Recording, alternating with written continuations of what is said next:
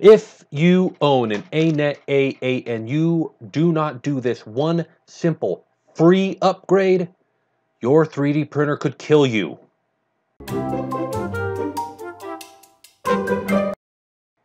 In the news recently, we have heard about another Anet A8 bursting into flames and taking a part of somebody's house with them. And so far, thank goodness, there have been no reports of any fatalities happening.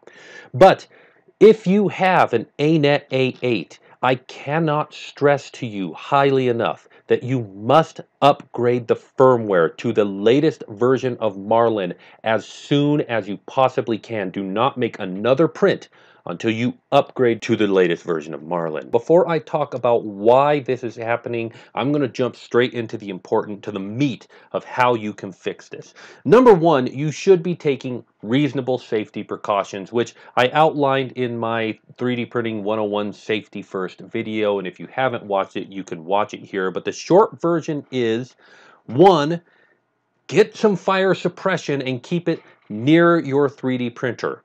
Now, this is the cheapest fire extinguisher I could get at my local department store, and it works for grease, electrical fires, fabric fires, trash, hopefully works for acrylic, and I hope to never test it. It is always right here next to my 3D printers. It's usually near the door where you can't see it because it's off frame, but it is always here, and I cannot stress highly enough for you to have that. You should also have a fire detection system near your 3D printers. And lastly, don't leave your 3D printers to run unattended. You should be able to check on your 3D printers frequently and make sure that they are running well. And again, that's all outlined in my 3D Printing 101 video. Now, specifically for the Anet A8 and many other 3D printers as well, you can keep your firmware up to date and make sure that you have the safety features in that firmware turned on. In the Anet A8, it shipped with a version of Marlin that they had modified themselves, and one of the strange modifications was they turned off a runaway heat detection system. Now maybe, I don't know, I feel to defend them and say maybe they saw false positives in testing and turning it off was the quickest way, but the fact that they shipped it out with that off without turning it back on before sending it out is incredibly irresponsible. And you can turn it back on and make sure you're running the latest version of the firmware with additional and better safety procedures simply by getting the USB cable that came with your 3D printer, plugging it in, loading the software on your computer, running it, and running that update to your firmware. And if you need help doing it, I have a video that I will link to in the cards here and in the description that will walk you through the process. I followed this video earlier today, both to make sure that this video was a good one and would help you, and to make sure that I was on the latest version. And I had updated before to turn this feature back on, and because I like to stay on the latest version, but I updated again today to the latest version beyond what I had updated it to, and I can tell you that this video will help. It's got a little bit in the middle about some things that he did. You can skip that, but you can jump to the end to see how to personally name your printer, which is kind of a fun thing to do while you're in here mucking around with the electronics, but it will also make you safer. Now, why is this happening right now? Why are Anet A8s bursting into flame all of a sudden? The answer is their components are falling apart. Well, not say falling apart, but they are failing and breaking the closed system that they have in place that's supposed to keep you safe. Here's the way it works. All 3D printers, despite the fact that they have many different configurations for extruders, have similar parts into them. Most of them have a heat block. That is to say, a block of metal, usually aluminum, that has a hole drilled through it for your filament to go through, a heater element with a space for it to rest in there to heat up the whole heat block, including your filament and get it nice and melty for coming out, and a temperature sensor that sits right on or sometimes in that heat block to monitor the temperature as it goes. This creates a closed system, and the way that it works is this. The electronics tell the heater element, hey, heater element, time to heat up. And it keeps asking the temperature sensor, hey, how hot is it? And the temperature sensor tells the electronics. And when the electronics see that the temperature sensor is reporting the temperature that they want it to get to, or close enough to the range of temperatures that they want it to get to, they tell the heater element, stop heating up, and it turns off. And the whole system cools down just a little bit, and the temperature sensor reads that cool down, and the system tells the heater element to heat back up, and it brings the temperature back up, and keeps kind of going up and down, rocking the temperature across this threshold of temperature, keeping it within a range hot enough to melt your filament and make your print happen. And when this whole system works, it works fine. But what happens when this closed system, this circuit of information, gets broken? Say, for instance, that the heater element, because the screw that is holding it in place is not holding it tight enough, the heater element slips out of your hot block. Or perhaps your temperature sensor slips out of its place on the hot block and it's hanging off to the side. Or maybe the temperature sensor short circuits or something happens to it where it cannot function properly. Then the system goes like this. Controller software says, heater element, heat up. It does. The temperature sensor says, looks pretty cold to me. And the controller software tells the heater element, keep going. And the temperature sensor keeps going, cold, because it's getting the wrong data. We call this a runaway heat problem. And what can happen? How hot can these hot blocks get? How hot can these heater elements get? Believe it or not, they can get hot enough to melt through aluminum. They can get hot enough to set acrylic on fire, the acrylic that the frame of your printer is made out of. Still, once you get acrylic burning, you are burning hot, and you can bet that everything else in the environment around it is going to catch on fire as well.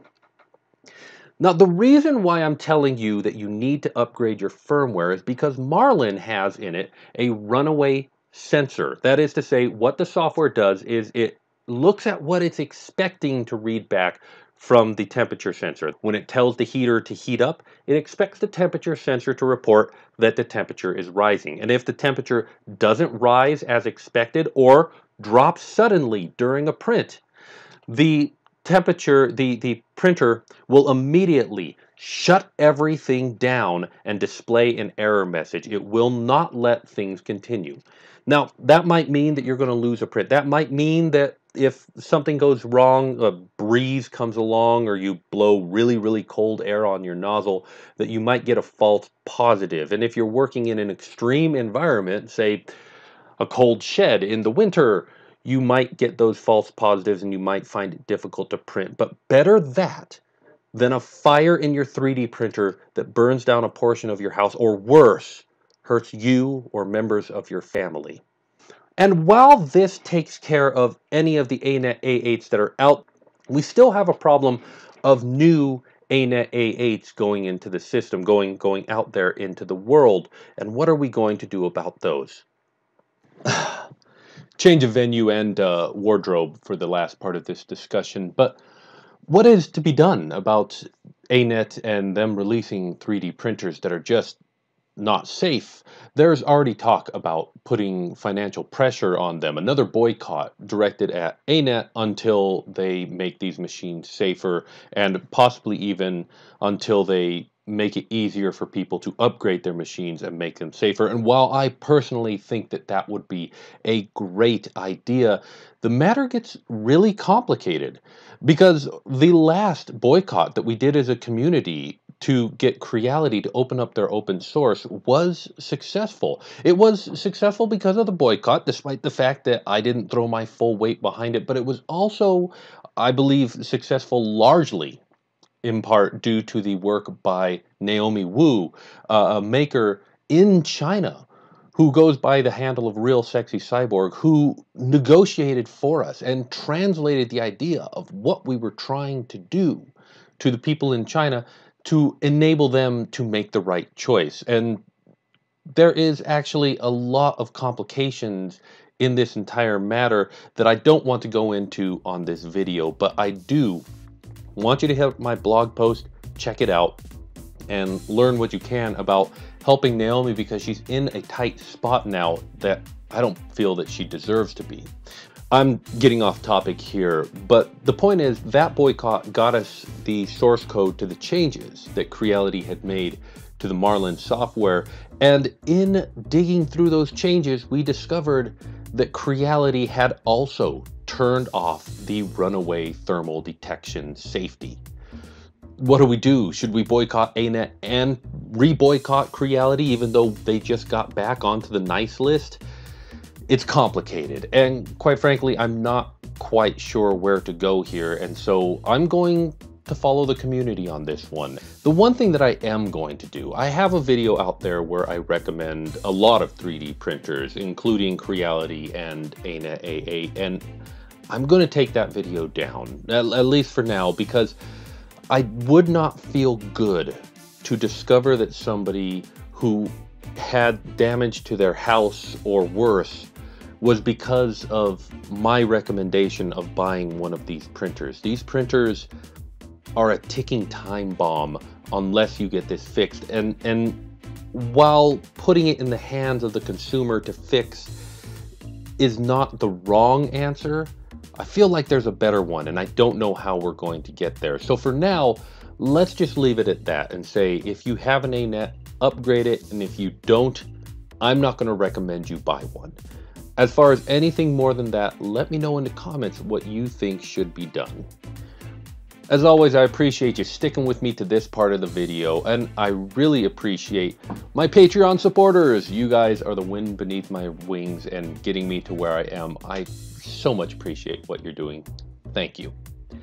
And as always, as this entire video has been about, safety first.